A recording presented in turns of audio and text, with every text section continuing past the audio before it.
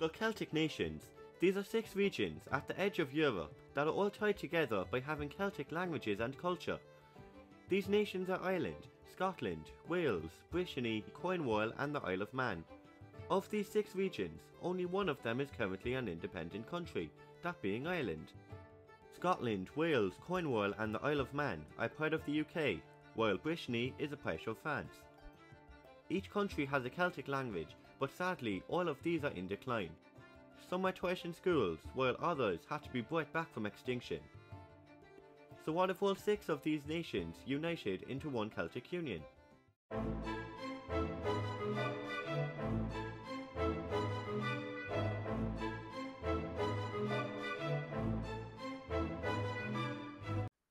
The idea of pan-Celticism isn't unheard of. Organisations like the Celtic League and Celtic Congress exist to promote the Celtic languages and culture. The Celtic League even supports further self-governance in the Celtic nations and ultimately for each to become independent countries. So how would this Celtic Union form? So for the sake of this video, let's say that the United Kingdom falls apart. All the Celtic nations recognise their shared identity and decide to unify. Scotland, Wales, the Isle of Man and Cornwall decide to join Ireland, which had recently united with Northern Ireland. Finally, Brittany would have to leave France. Brittany is the name of one of the 18 regions of France, but only around 80% of the historical and cultural region of Brittany lies within it. The traditional capital of Brittany is Nantes, but it isn't included in the region of Brittany. Instead, it is part of the Loire-Atlantique department in Pays de la Loire. This department would be given to Brittany, forcing Pays de la Loire to change its own capital city. Now let's zoom out again and look at the Celtic Union as a whole. The land area of the Celtic Union would be over 221,000 square kilometers, ranking 83rd worldwide, so larger than Belarus and just smaller than Romania or the United Kingdom. The country's terrain would range from the harbours of Brittany to the plains of Munster up to the highlands of Scotland. The tallest mountain in the Celtic Union would be Ben Nevis in Scotland at 1,345 metres. The country would be divided between multiple landmasses: Ireland, Great Britain, the Isle of Man and the European mainland. Many smaller islands would lie off the coast of the country, including the Hebrides, Shetland Islands, Anglesey, Belle-Île-en-Mer, the Aran Islands and Rathlin Island. The population of this new country would be over 20 million, having less than Australia but greater than Romania.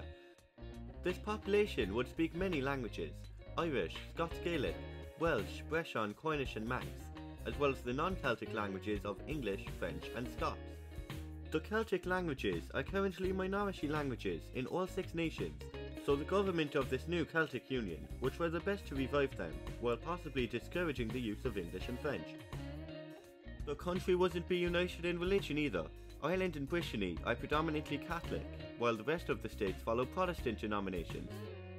Tensions could arise in some areas which may not want to be a part of the new union. Violence could erupt again in Northern Ireland, with the Unionist community not wanting to join Ireland in the Celtic Union. Meanwhile, another border dispute could be created at the English town of Berwick-upon-Tweed, which is located near the Scottish border. Watch my video on the topic to learn more. Politically, a federation would probably be the best form of government, with each state having its own language, people and culture. These states would correspond with the 6 Celtic nations, unless Northern Ireland wanted to secede from Ireland to become the 7th state. The largest city in this new country would be Dublin, while some other important cities would be Glasgow, Nantes, Edinburgh, Rennes, Belfast, Cardiff, Swansea and Cork. A capital city would have to be chosen for the country, possibly leading to a dispute between Dublin, Glasgow and other cities. Perhaps Douglas on the Isle of Man should become the capital city, because of the small size of the Isle of Man compared to the other nations. Dublin would remain the main financial centre and the home of the busiest airport in the country. The Union would have a GDP of over 780 million, ranking ahead of Saudi Arabia and just behind the Netherlands.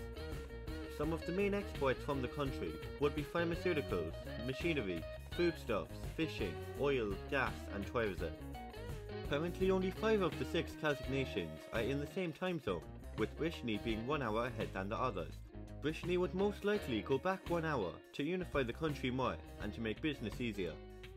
Another problem for the new country is how isolated each state would be.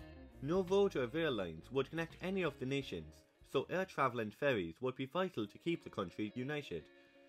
A bridge or tunnel could be built to join Ireland to Scotland, but that would be a massive undertaking for the new state. Finally, let's discuss some national symbols for this new union. A national anthem and flag would have to be chosen. The current anthems of Wales, Brittany and Cornwall all share the same tune, so using this could be a good idea. Perhaps it could be like the anthem of South Africa with many languages, or each language could have a different version.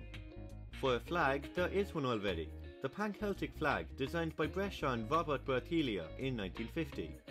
It consists of two interlaced Triskelion spirals on a green background. This flag is also sometimes used for a Celtic Union. It is made up of the flags of the 6 Celtic nations, as well as the flag of the Spanish region of Galicia, which is sometimes considered as another Celtic nation. The concept of a Celtic Union is an intriguing but also an unlikely one. In this video I've only scratched the surface without talking about what its military, currency, foreign relations or more could be like.